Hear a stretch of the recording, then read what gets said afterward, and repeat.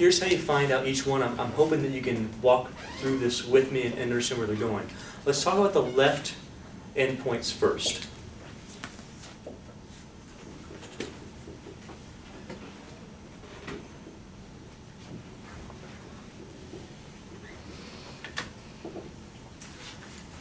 Then we'll do right endpoints and finally midpoints.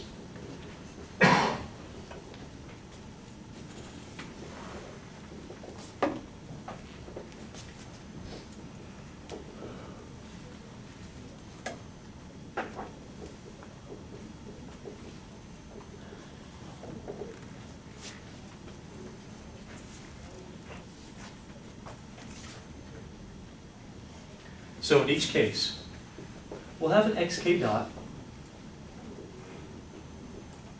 By the way, some of this might be a little vague to you until we actually do an example and you see how to use the xk dot. But ultimately, we're trying to do this. Look up here for a second.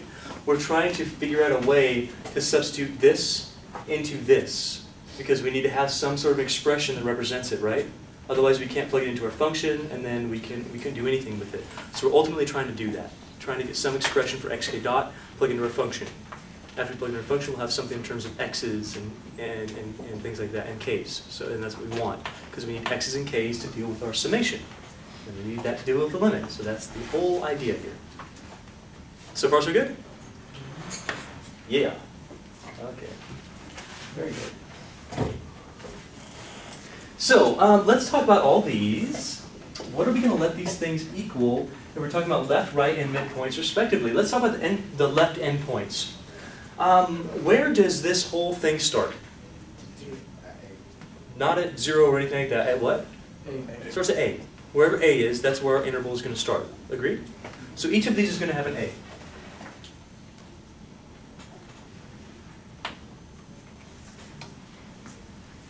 You know, maybe I'll do the right endpoints first. I think you'd probably understand it a little bit better. We start at A. Let's say that I wanted my endpoints to start at the right of each subinterval. So for right endpoints, do I want to start here for my very first one, or here for my very first one? This one. So I'd have to add something to get from here to here. What am I going to add? It's already on the board. What am I going to add? Okay, so would you agree that to get to a right endpoint,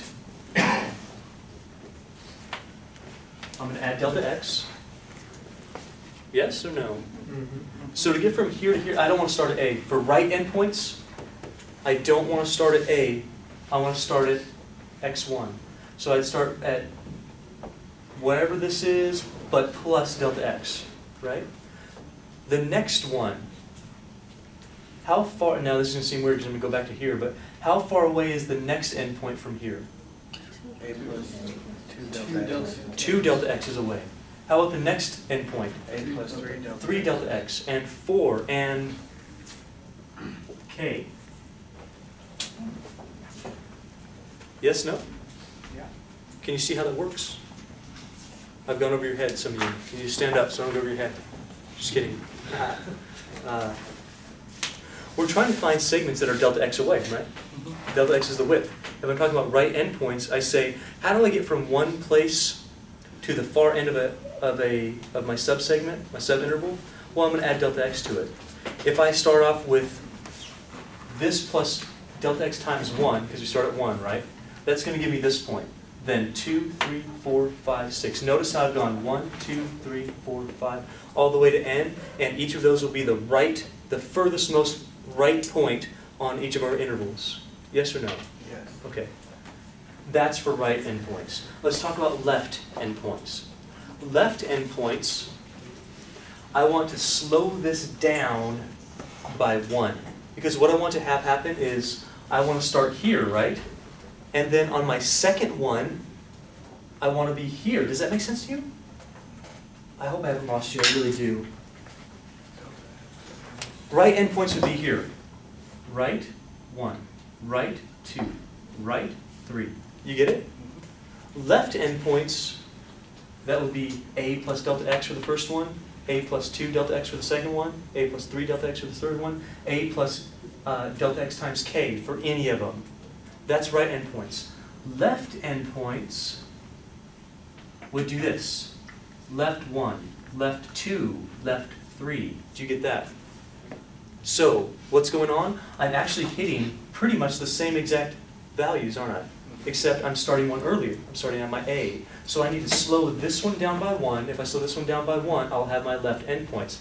How do I slow this one down by 1? Subtract delta x with the same thing as subtracting 1 from k. You have it right. If I do that, subtracting 1 from k. So for instance, how do I get from to here?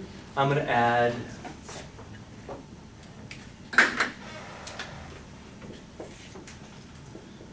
basically, I'm going to add 0 delta x's.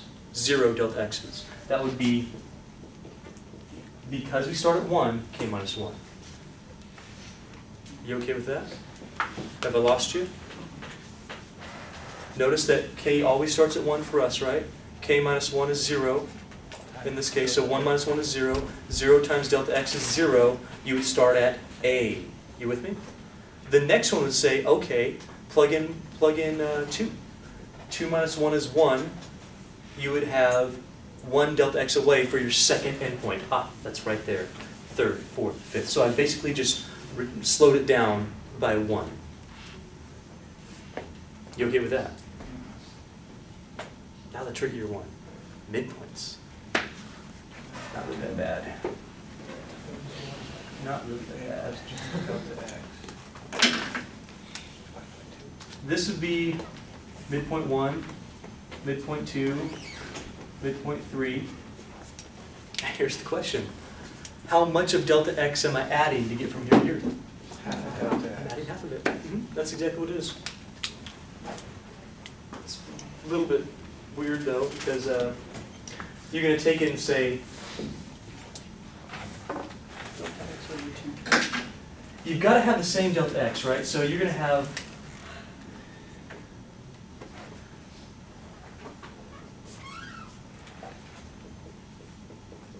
that.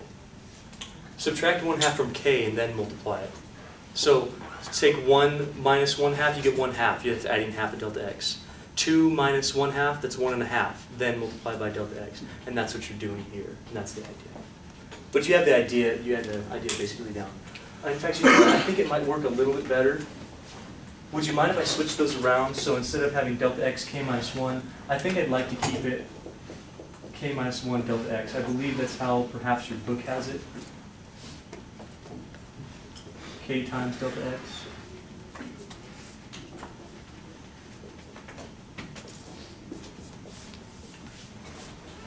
And k minus 1 times delta x. By show of hands, how many people understand the endpoints? And lastly, you might also see this as C of k. So note that that's the same thing as what we're talking about. So when you see C sub k, that's the identical. Now, would you finally like to see how this is put into practice? Would you? Sure. I was hoping you would. Otherwise, I've got nothing. So that's good. My lesson would kind of fly a little bit. It's a good thing you want to know. You understood the idea, right? Areas? It's kind of cool. It's an interesting idea, isn't it? To take all those, make them really small, add them together. We have it. We can do that now because we have this idea of a limit. Limit basically gives us an idea of calculus. That's it. That's it. I know you think it's a derivative, but derivative is based on limits, right?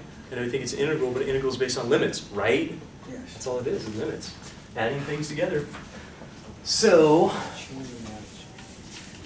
let's see if we can add these things together. We'll start off kind of simply, just so you get the idea of how to do this. The process will be the same. As you guys have found out, sometimes implementation is more difficult, but the process is the same. Some problems are harder than other problems, clearly. But this one shouldn't be too bad. It'll give us a nice understanding about what's going on here. Let's go ahead and find the area.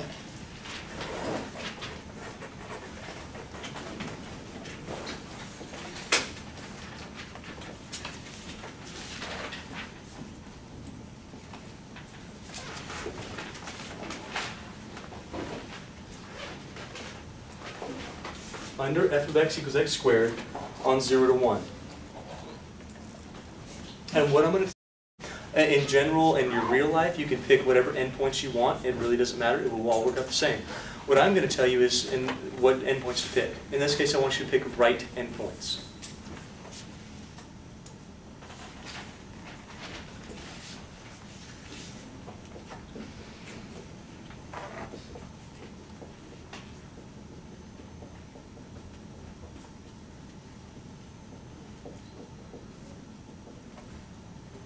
Again, it doesn't matter when you're taking a limit, because n's going to infinity, it's all getting squashed anyway.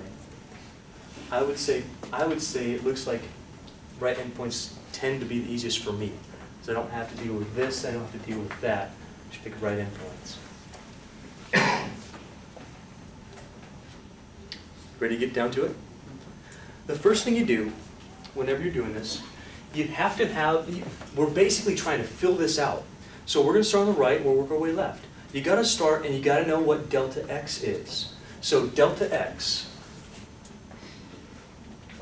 recall that delta x is, how do we find delta x? B minus a over what? Okay.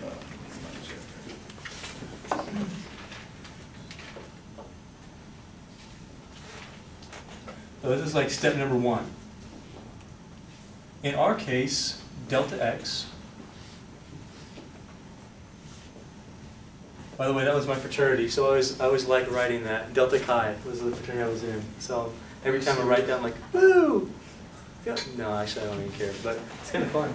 I was in a fraternity. That was your fraternity? Mm-hmm. Wow. Well, we didn't call it Delta X. It was Delta Chi. It's Chi. Anyway. Fun times. Fun times.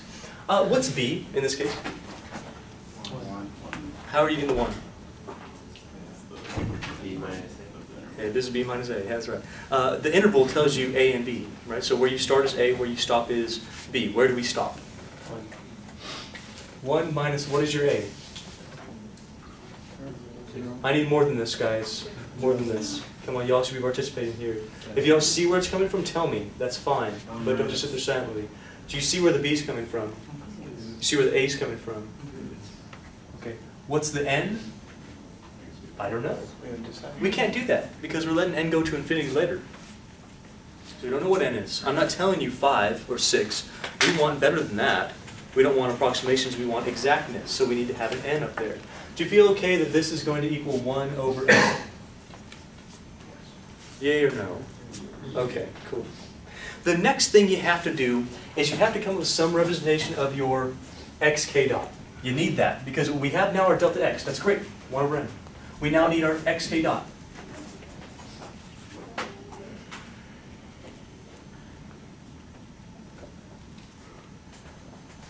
Xk dot. Oh, let's do the xk dot. I said left, right, or mid. Which are we doing? Right. So you'd go over here. You'd find which one is appropriate for you based on what the problem is telling you to do. Sometimes in your book you'll get mid, sometimes left. In this case I'm giving you right. So we're going to do this exact same thing. So in our case, because we're right, not all the time, but because we're right endpoints, we've got A plus K delta X. By the way, this order is non-negotiable. You have to go in this order. You'll see why right now. So for us, xk dot equals, how much is A? 0. 0 is nice. Oh, I love 0. Plus. Do I have anything up here that says K in it? Do I have any numbers for K? Then leave it K.